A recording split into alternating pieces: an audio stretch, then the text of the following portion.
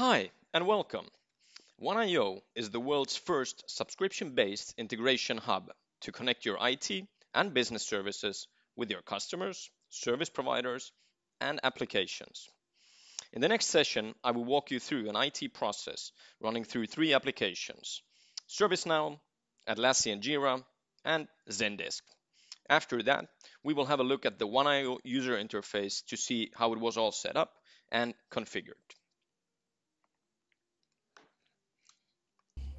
So let's get started. I have my ServiceNow instance open. As you can see, I'm logged in as a change manager, and I am going to create a new change request, requesting for an SAP BI upgrade.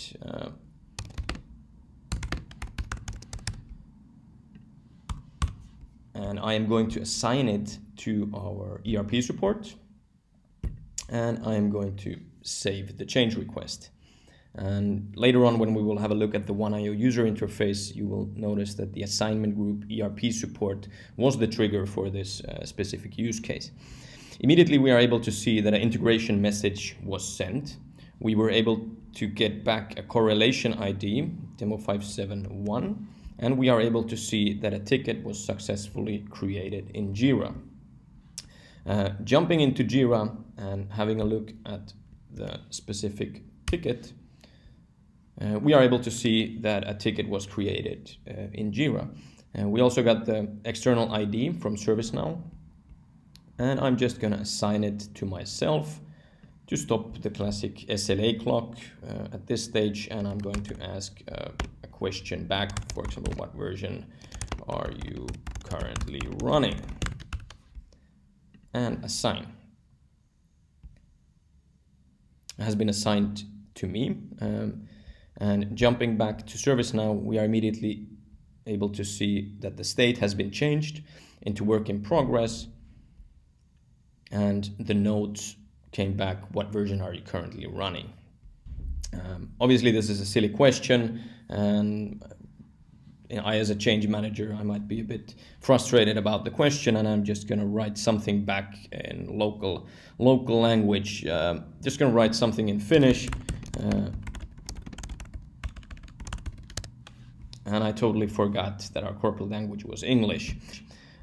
Jumping back to Jira, refreshing Jira, we are able to see that the information, the original message, sinun se pitäisi tietää, was translated to English, you should know it. In this example, we're just using Google APIs to identify the language that is coming from, and we are translating it to English. Just to give you an example of taking data in, being able to alter it, to change it, and then to push it through, and then of course to store the original records that are transferred. In this example, obviously I'm a bit embarrassed. I should have known it, so I am just gonna assign it to our support team, and I'm gonna ask them, can you check what version the customer is running? Assign. And just to visualize, the source system was, in the beginning, was ServiceNow, and we are now showing information from Zendesk. So the message has gone from place A to B, and from B to C, and then back from C to A. All these endpoints in this example, they are isolated. We are not installing anything to any of these instances, but we are able to reflect and show the information back wherever the use case requires it. So can you check what version the customer is running? Going to Zendesk, we are able to see that, hey, there has been a request form from ERP support regarding an SAP BI upgrade. Can you check what version the customer is running? Now the customer is running version XX 1234567, and I'm just going to submit it as solved from our side because it's done from our side. And having a look at it in Jira, we are of course able to see that the resolution in Jira is still unresolved. We haven't done the SAP BI upgrade, even though we handled the support ticket regarding it. So we are able to see that the customer is running version XX1234567. And here it's the same example. When we go back to ServiceNow, we are also able to see it as a kind of a glass floor perspective to see all the information that has been transferred within this specific process. So escalation was returned from Zendesk to Jira. The customer is running version XX1234567. Great. Just to fix this, let's assume I have done the SAP BI upgrade, and I'm gonna fix it. Upgraded to version XX1234567.8, and it's of course the latest version. Done. We are able to see resolution went to fixed, status is done, and yeah, one thing that I forgot to show you is attachments, of course. So attachments are quite crucial. So I'm just going to throw in an attachment to Jira, and we are able to see that the attachment was successfully added. Going back to ServiceNow, we're able to see it's already here in real time, being able to then open the attachment from the other side. Yeah, and here we can also see that the state is closed complete. In Jira, it had a totally different status, so that's okay. It's no problem. Great. So now we have walked through a brief use case, going through 3 different systems. Now let's have a look at how this was all set up, how it was configured in the ONEiO user interface, and what information we are able to see there. So the first thing, opening up the ONEiO user interface, is the message view. If I click on the message view, I am able to see all the messages that were transferred through the integration.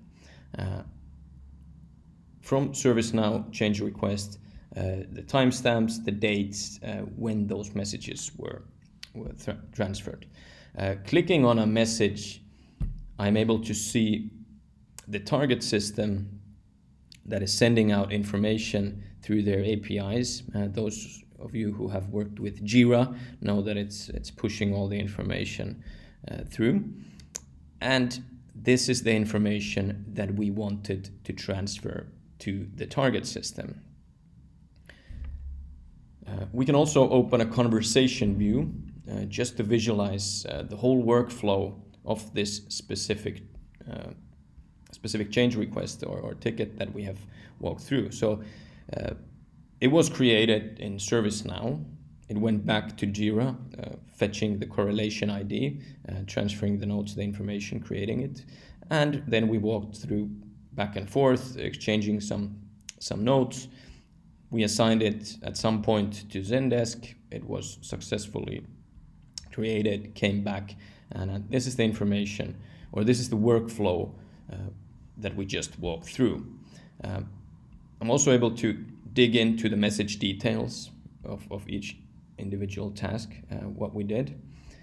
And as we can see here now, we have a ServiceNow change request, and we have used a rule which was to create an update from ServiceNow to Jira.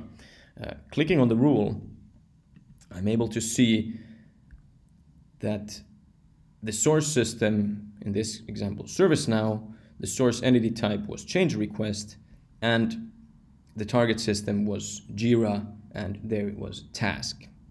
In the beginning of the session, I explained, or I told you that the trigger was the assignment group. And if we look at the conditions, we are able to see that the attribute assignment group should equal ERP support. And after that, it triggers these mappings. So we have a source system where we have demo, 3, number, short description, and in the source system, in the target system, we have different fields for these. So we aren't forcing into any data model. ServiceNow has short description, Jira in this example has field summary. So it's totally okay. It's just about knowing the use case and then mapping those fields into the ONEiO user interface. There are, of course, other rules and things that we are able to do here, but this is just to scratch the surface of the user interface.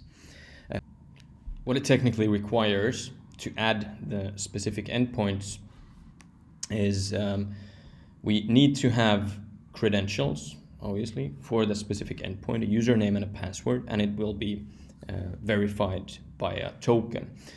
Depending on the system, for example, ServiceNow, it's an update set that is put into ServiceNow, the credentials into the ONEiO user interface, and basically, technically, after that, you're up and running and ready to start defining that specific use case.